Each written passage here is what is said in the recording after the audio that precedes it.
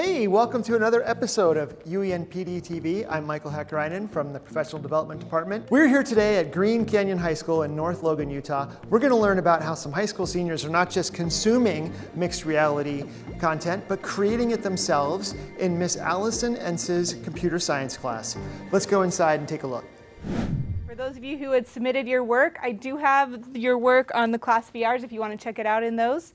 Play with what you've created. If you get it finished and want to test it out. So here we are inside Green Canyon High School, and we're sitting with Alison Ence, who is a computer science teacher. Alison, tell us, how did you get interested in sharing augmented, virtual, mixed, and extended reality with your students? Last year, the state came out with a list of classes that they were going to allow us to teach in our classes, and one of those was augmented virtual reality.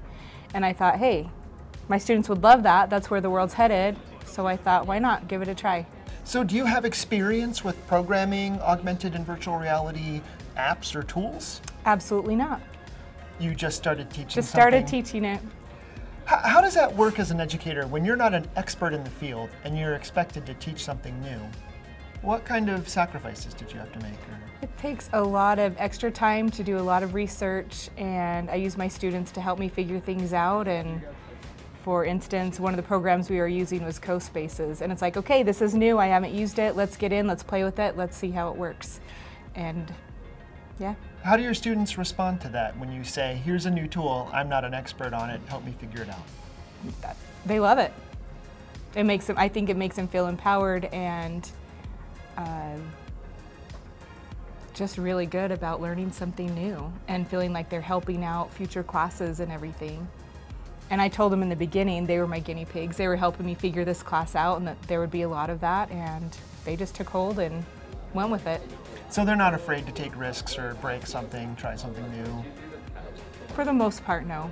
There's always a few students that are a little more leery than others, but overall I think they did really well.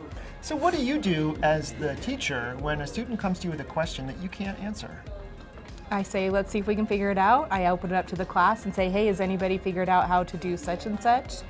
Or we just go do some research and see what we can find. And sounds like you've created a real community of learners where everybody's patient with each other and with you. I've tried. That's cool. That's the goal. What other tools have you used? You mentioned CoSpaces. Now that's a program. Mm-hmm. Is that expensive? No, it wasn't expensive at all. I can't remember how much it was, but it was like $100 for the year.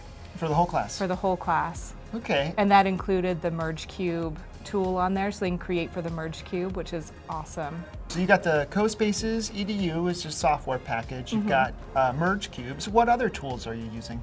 We use ThingLink to play around with ThingLink a little bit, and we also just have like stuff for them to explore in. You know, like we have a HTC Vive, and I made them walk the plank and play Beat Saber and Acron to get more students involved.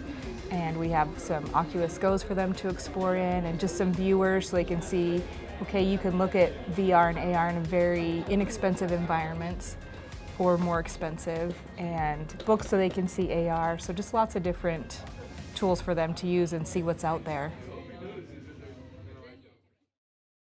So it sounds like you have an awful lot of tools being used. Tell us a little bit about the sequence of the class. How do you get started, and how long was the class, and what are their finished products going to be? So we started, our classes are 12 weeks long, and we have state standards that we follow. They were very, very vague for this class since it is so new, but basically the standards were about exploring the technologies overall, and then it focuses on different industries. How are these technologies being used in different industries, like education, architecture, construction, entertainment, gaming, of course. And also we talk about telepresence and telerobotics and how the world's headed in that direction. So that's how I got started, is I looked at those to see how am I going to do this class, and that gave me a good starting point. Because those standards were a little bit vague, we had to do a lot of trial and error to see what would work for the class, how we could incorporate them creating, not only learning about the technologies, and so it was a lot of trial and error. You make adjustments. If something doesn't work, how do you determine what you're going to abandon? Like when an app isn't the right app, how do you know? I'd say a lot of it would be student involvement, student engagement. And some of the stuff we did, like I had them create escape rooms in ThingLink, which are awesome on the computer, 360 views, you know, to find clues and everything. But when we tried to put those on a headset, like the Class VR headset, there's no way to type, right? So they can't type answers. So I would adjust that for future and make it be something they just click on to find instead of typing in answers, if I want it to be completely immersive. So, what are some of the skills your students get out of this class? I think a lot of the skills they're getting is how this technology is being used in other industries and how it's growing, and that you're only limited by what you can imagine nowadays, you know, like the HoloLens too. It's amazing that how they're using that in the technical industries, you know, and automotive and surgeons and all these places are using this cool technology. And I tell students, even if you're not planning to create the technology or anything like that, it's probable that you're going to be using it in some way, shape, or form. So I'm hoping to get them to see that they don't need to be afraid of this new technology. They can just jump in and learn how to do it. So you've shared some really neat tools and apps, and it sounds like your kids have designed some products that we'd love to see. Can we check out some of those? Oh, of course. They've been excited. They've been working hard, and they have some pretty amazing projects to show you. So, all right, let's go see what they've got. All right.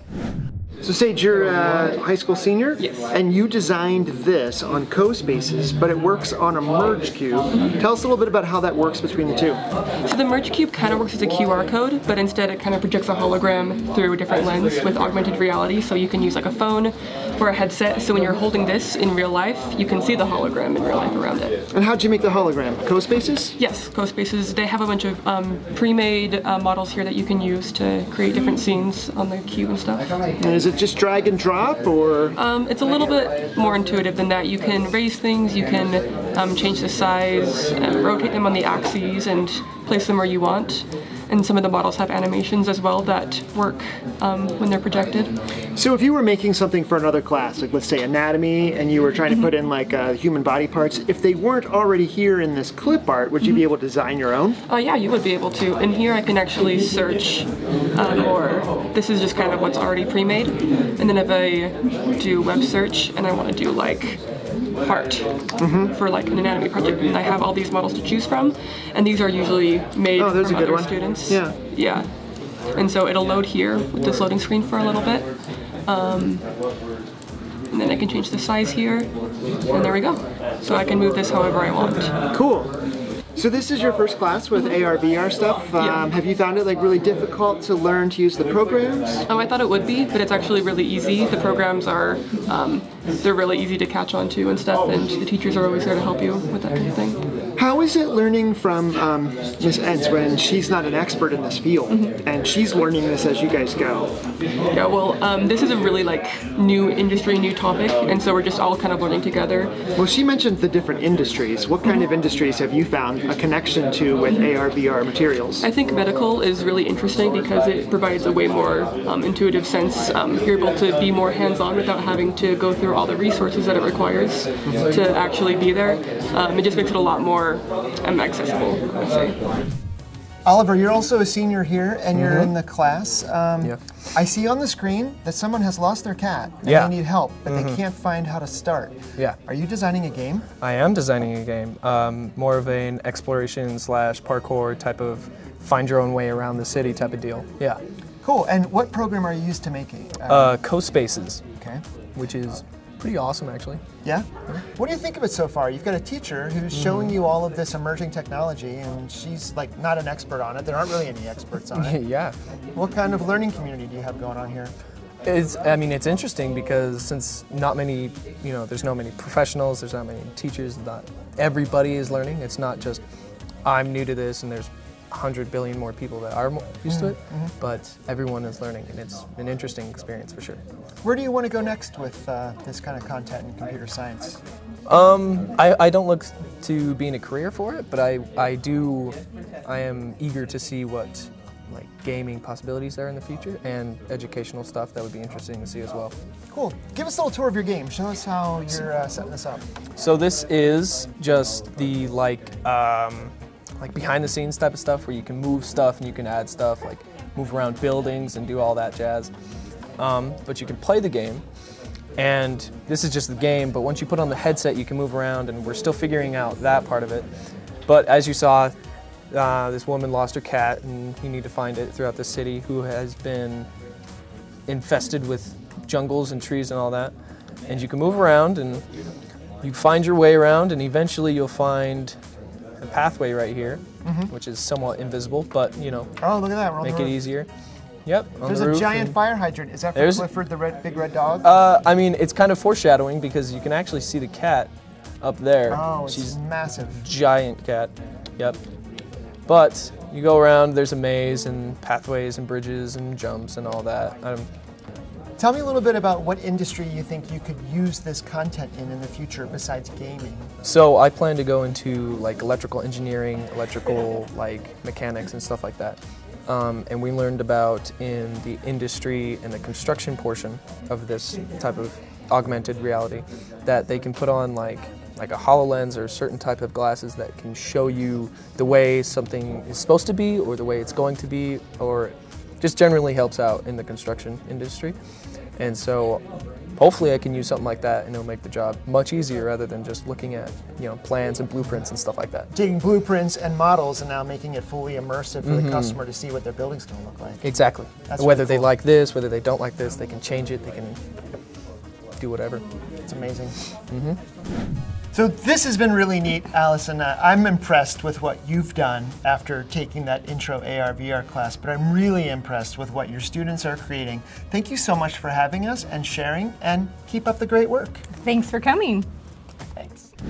Well, thank you for watching this episode. Looks like it's time to get back to class. So be sure to subscribe to our YouTube channel and watch more episodes of UEN PDTV. Thanks for joining. Oh my gosh.